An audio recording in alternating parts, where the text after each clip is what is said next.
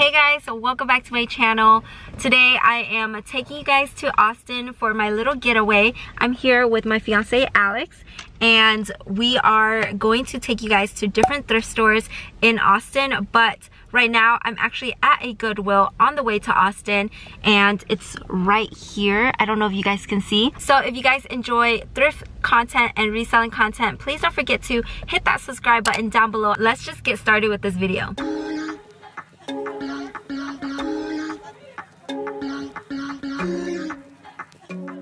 So at this Goodwill, they had a front section and I've never seen a section like this at the thrift store. I just went to the dresses because spring is here and summer is coming up.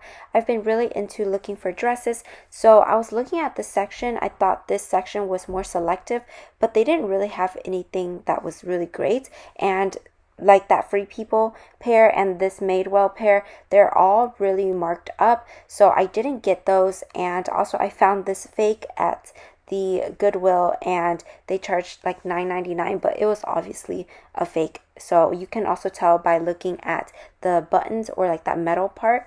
I was looking at the dresses section at the back of the store and this is where they had their gowns. So a lot of these dresses I could tell that they were like older, more vintage, and this one looked really cute, but I just didn't really like the style and I could just tell by looking at the dresses. So I ended up not getting anything, but I did go ahead and check out the section because prom is here and just people are going to weddings and stuff like that. So make sure you check out this section at your Goodwill. I went to the shoes section and they had the shoes really organized, so it was really easy to see. I'm still looking for boots because sometimes boots do really well, and they had a lot of shoes, as you guys can tell here. I'm trying to go through the section slowly and show you guys some of the shoes that were interesting to me and just let you guys see what they had. This bag I thought was really cute and I didn't know the brand. Also, they were really limited in this section. This was near like the kids aisle. Then I looked at the rest of their dresses because sometimes you can find treasure. This dress was a vintage dress. It was really cute and perfect for summer. I just didn't think that it was worth picking up because I didn't know the brand. And also I was looking at these like funky patterns because I was very optimistic to find Johnny Was, but I ended up not finding any Johnny Was items. And this was more of a rural area. I found this cute vintage dress. They didn't have a lot at the store just because I feel like it was a smaller town. And this Able to Label dress was perfect for summer and spring, but I checked comps and it wasn't worth picking up. This Everlane dress, I would have picked it up, but the pit stains were there and it was $8. And this sweater was so cute. This was my first time finding House of Harlow at a thrift store, but they marked this up so high and there was a stain on the back. I didn't know if it would come out. I was looking at the sweater section, but I don't really like to look at this section right now just because I have a lot of outerwear stuff still in my inventory. So I was just mainly looking to stock up for the summertime. And then I actually went and looked at the home section and found these amazing glasses, but I didn't have a purpose for them because I don't have my own place.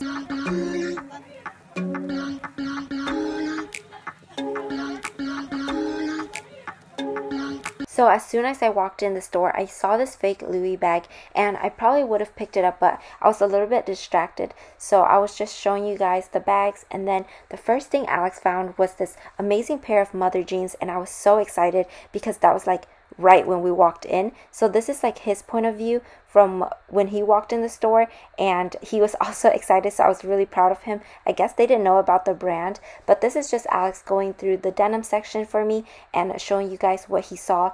I am focusing on going through the dresses while he tackles the denim section, so I was very proud of him and I'm just really glad to have someone else thrift with me. So this was a Rag & Bone pair of jeans, but I'm really selective with Rag & Bone nowadays because they sit for a longer period of time, so I didn't end up getting that, but I did find a lot of great brands at this thrift store, but the jeans were just really marked up, so I was making sure that they were worth picking up. So he did bring some jeans to me and we decided at the end, but here are some brands just so you guys can see what you usually find at the thrift store. And this was a Free People pair of jeans, but they marked it up to $14.99.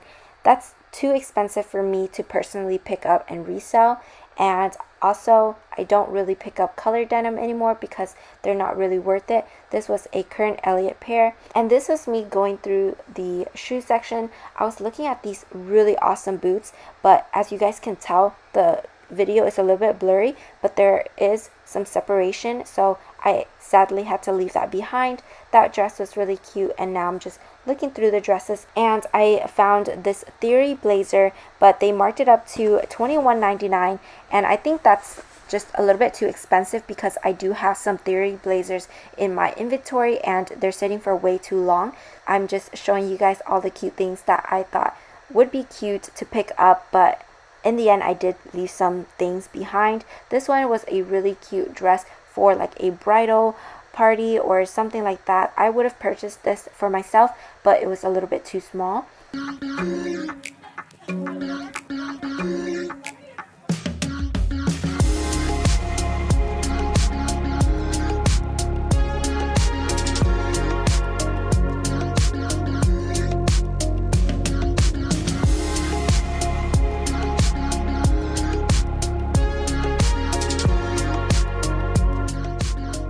I found these Nasty Gal heels and they were so cute, but they were $20, so way too expensive for me to pick up. And this reminds me of the Free People pair of shoes. They're really popular and you can resell them for a lot, but they were just by Target. This was another cute style by Fashion Nova, but I left that behind.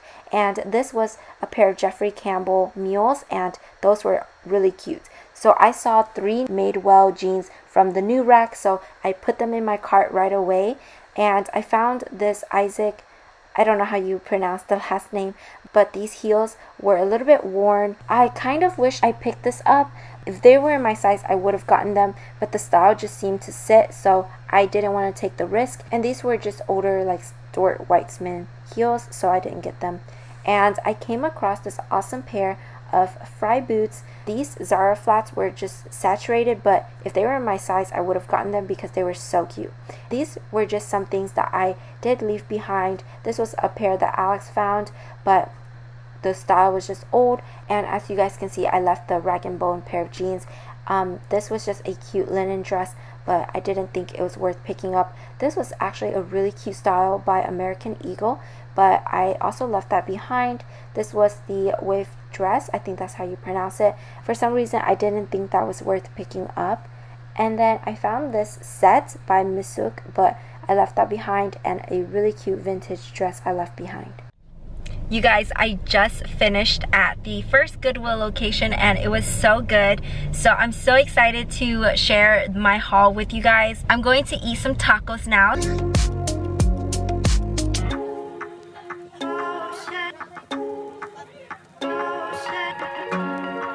So this store had a great selection of dresses, like wedding dresses, and I definitely had to show you guys in case you guys need this. And I definitely wouldn't mind thrifting my wedding dress because I think that you only wear it once and you can save a lot of money. They had beautiful dresses like this one that were under $100. So in case those of you guys that need it, definitely check out different thrift stores to see if you can find a dress for yourself. But I think they had a great selection, and this dress was really cute too.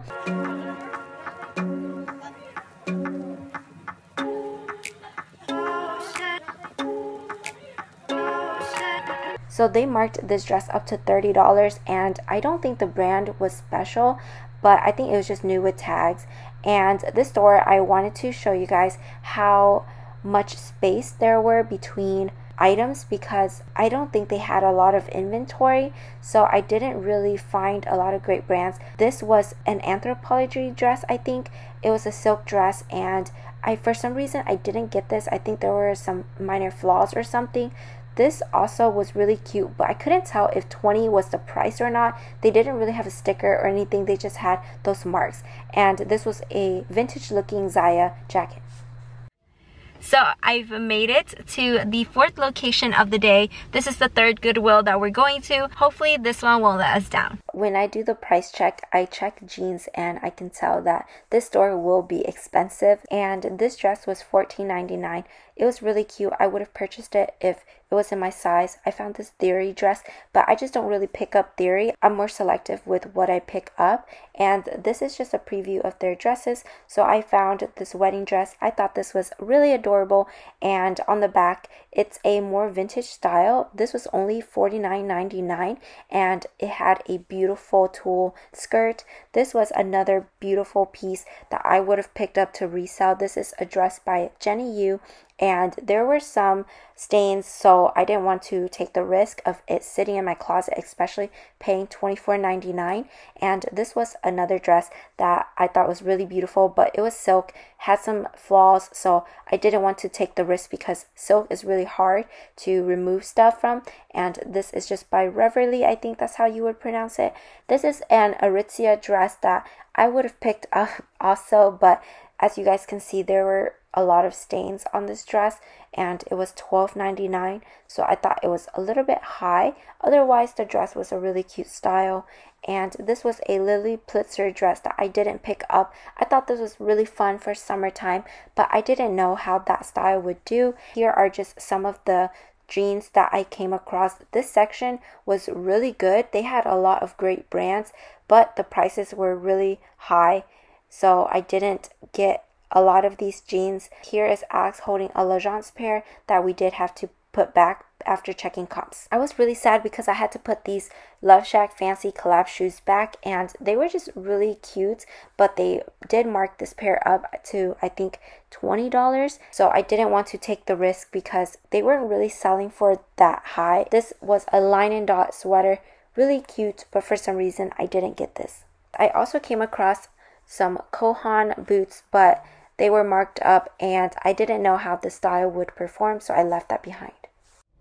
I ended up only getting 2 items from this location, so I think we are just going to head back to the hotel now. So that is the end of my thrift trip for today.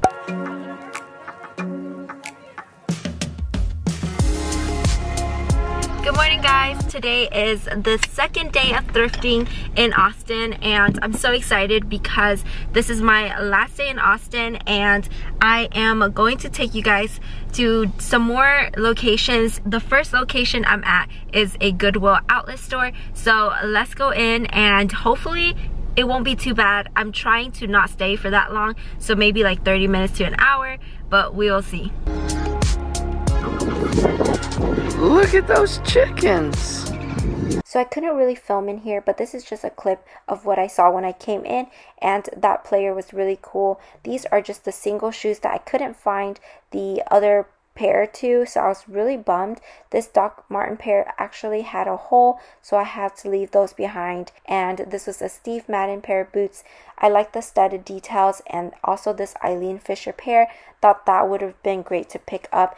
And these Tory Burch flats were really worn, so I probably would have just left those behind. Regardless, this was a pair of boots by BP that I actually saw a lady grabbed.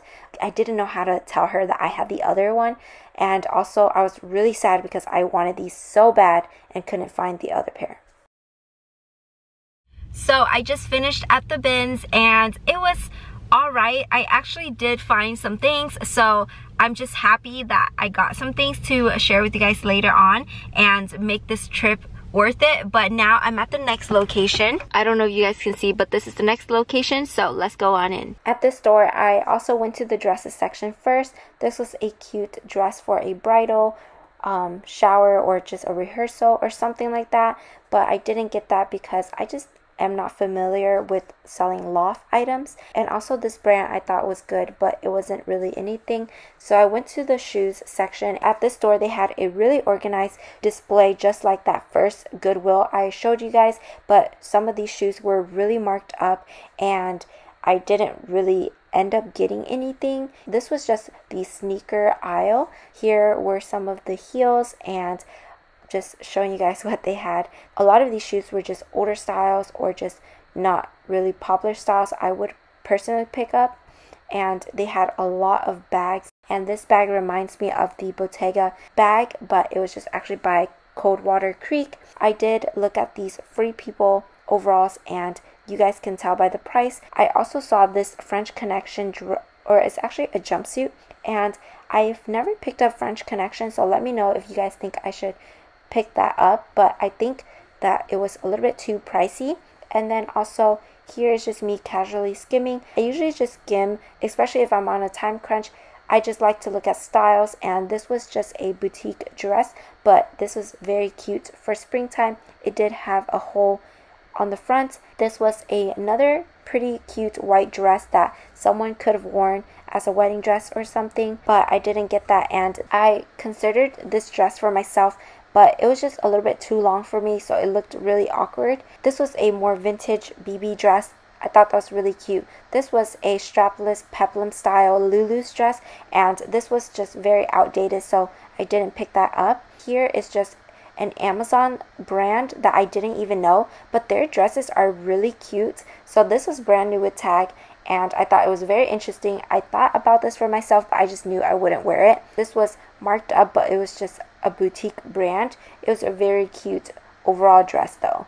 And then I found another one of those Amazon dresses. So this one was a maxi length wrap dress style and very cute, but I left that behind as well just because it was a little bit too oversized. But this little section had some really great dresses, and I found a Sundance, or I actually found two Sundance dresses. This was a more bodycon fit, but in the end I left this behind because it was $11.49 and I didn't want to take the risk. This was another bridesmaid's dress with some stains on the front, and I don't know if I can get those stains removed. This was another Jenny U piece, so I was really bummed I couldn't pick any of these Jenny U dresses up. This was just a really cute Zara dress.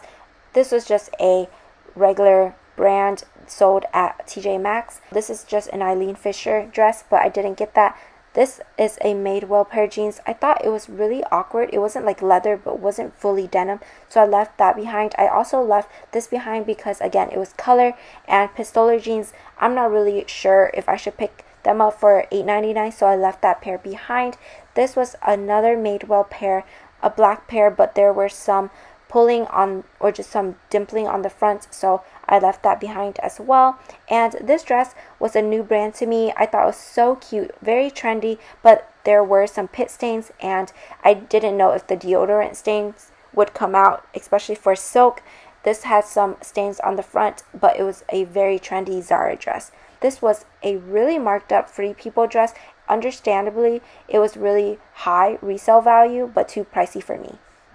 The final location of the day. I found this really cute fur vest, but I just didn't know if I should pick it up, especially for the season, so I did leave that behind. And this North Face was just outdated, or I didn't really like the style, so I didn't want to pay up for that.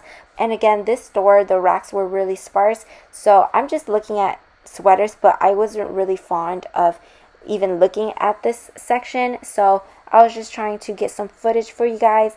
I thought this was a really fun sweater, but it was a little bit too small, and the fit wasn't like oversized, so I didn't really like that. But I actually did go through the shoe section that you guys will see later, and those were pretty awesome finds. But this bag I thought was really cute and wanted to buy for myself, but it was $10.99 and I didn't think I needed another bag. I found this Dooney and Burke wallet, but I didn't really know how it would do, so I would have picked it up if it was like a bag or something, but I don't really like selling wallets. And here I found a pretty reasonable price Blink NYC leather moto jacket, but I felt like it was a little bit of an older style, so I left that behind. So I like going through the jackets because I feel like it's more worth it to pick up, and especially leather jackets, so that's what I'm trying to do here. I did like this Forever 21 corduroy jacket, but I didn't think it was necessary to pick up. I thought this Shein jacket was really cute. It's like a tweed jacket. Again, I'm just skimming for leather jackets. This was a Bershka jacket and it was really cute as well. Here are some shoes that I found. I didn't get these, but they were really cute and I think they were $14.49. This Coach bag was cute as well, but kind of marked up and I didn't really like the style.